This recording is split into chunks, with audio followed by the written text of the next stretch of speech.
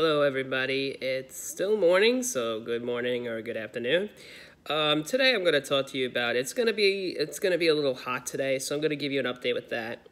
I just want to let you know, please check out my last update about, subscribing and all that. So, as you all know that it's going to be very hot this week.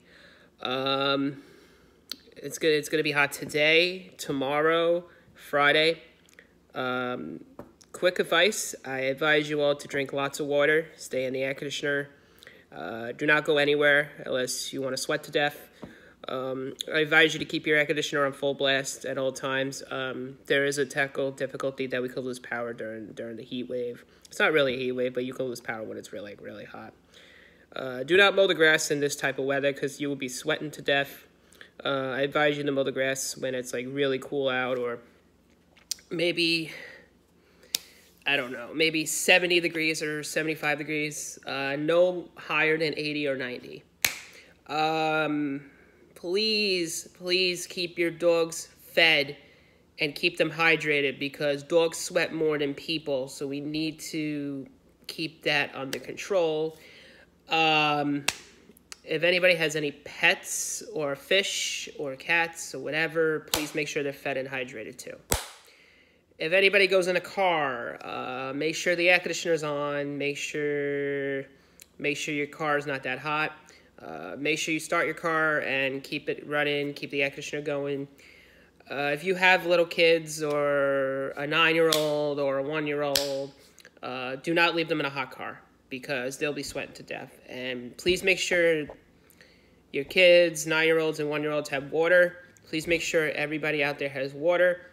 Ice cream's okay, but I advise you to drink lots of water a day. Make sure your little sisters or brother have water too. Doesn't matter how old they are. 1-year-olds, 2-year-olds can drink water as well. If you feel like your house has no air conditioner and you have nowhere to go to your nearest hotel. Or if you have somebody in the fire department, like a family member or a friend, and they have AC, please go to them and they'll keep you cool. Or go to a nearest hotel if you feel like you have no AC in your house. If you live in an apartment and your apartment has no AC, evacuate that and go to a nearest hotel. As I said before, nearest fire department, or if anybody is in the police department or a police academy, or they're in the police department, as I said before, and you need to stay cool, go to your nearest police department. Because if you have family there, you can go there and keep cool. Now, if you live in a condo and it's like really hot in there, you have no AC, as I said before, go to your nearest hotel, go to your nearest police department, go to your nearest fire department. If you have a family member that works in a hospital, and you have to keep cool, go to the hospital. They have central air too, but don't go in the ICU. Stay in the lobby. So that's what I want to put out there. Please be careful of going to the beach. There are sharks in the water, crabs, jellyfish, and they will sting you or hurt you, and I don't want any of that to happen.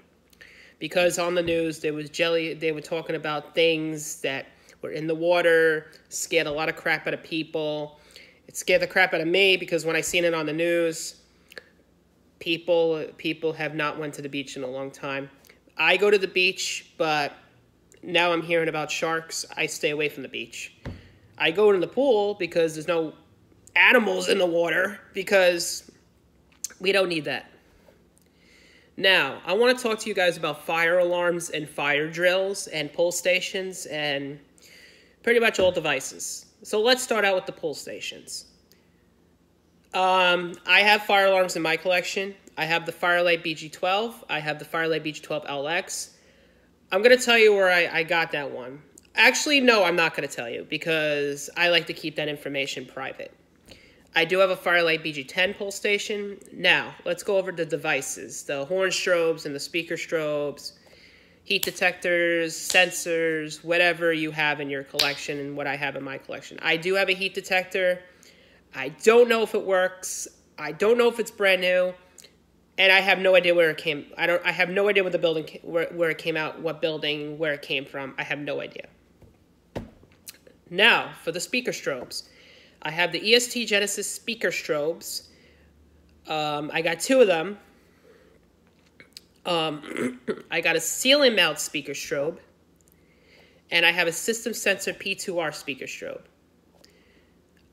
I don't know if the P2R is new or old. I don't know if the Genesis are new or old, but I do have the red one. The red one is broken, so I opened it up and the switch fell out of it, and wires are bad and all that. But then I have a new speaker strobe that's brand new out of the box. It's white. I haven't used it yet, so it looks brand new. I can't wait to test it one day. Yeah. Now, I don't know how to wire any fire alarm devices up to a pull station. So if you guys want to help me out with that, you want to show me how to hook up a fire alarm to a pull station or to an annunciator. I don't have a fire alarm panel because they're too much money. They're like over $1,000, a poor limit. And there's no point of having a fire alarm panel. You can actually hook up your devices without a panel, which is very easy to do. Hook it up to a light switch, hook it up to a battery thing, or just get a power source, use one of your old plugs, turn it into a fire alarm device, or just plug your fire alarm in the wall and then it should go off or anything like that. So if anybody wants to show me how to hook up a fire alarm to a pull station, please leave a comment below. Please send me the link below to your video, and I'll try to get back to you as soon as I can. But please, be safe out there. Stay hydrated. Drink lots of water. Remember what I said. Go to your nearest hotel. Go to your nearest police department. Go to your nearest fire department, because you don't know what's going to happen in the heat. And I don't want anybody to faint. I don't want anybody to pass out. I don't want anybody to sweat as much as we think. But please, stay in your air conditioner. Okay? Do not touch any fire alarm devices in buildings. Do not touch any fire alarm devices in hotels. Do not touch any fire alarm devices in hospitals, police departments, and fire departments. Those are for commercial use only. That means the people that work in the building can do that. If you have fire alarms that you collect from eBay or Amazon, that's a different story because they're not hooked up to a system. So please stay hydrated. Have a good night, everyone. Please subscribe. Please comment. Have a good day. And I'll try to have fire alarm videos by the end of the summer. I will have a lot of snow blowing videos this winter, and I'll try to have a lot of springtime videos. I'll try to have a mowing grass video. I did get a new lawnmower, but I will video that maybe next week or the week or two. I don't know. It's a Craftsman lawnmower with a Honda engine, so I'm going to give you that update as fast as I can. So be safe. Have a wonderful day. Stay safe out there. If you have any questions, comment below. And please, I really need you guys to show me how to hook up a fire alarm to a pull station. It's like, basically. So anyway, have a good day. Stay smart. Stay safe. Good luck back to school. Good luck back to college, wherever the hell you're going. And if you have any questions for me, please let me know. Peace.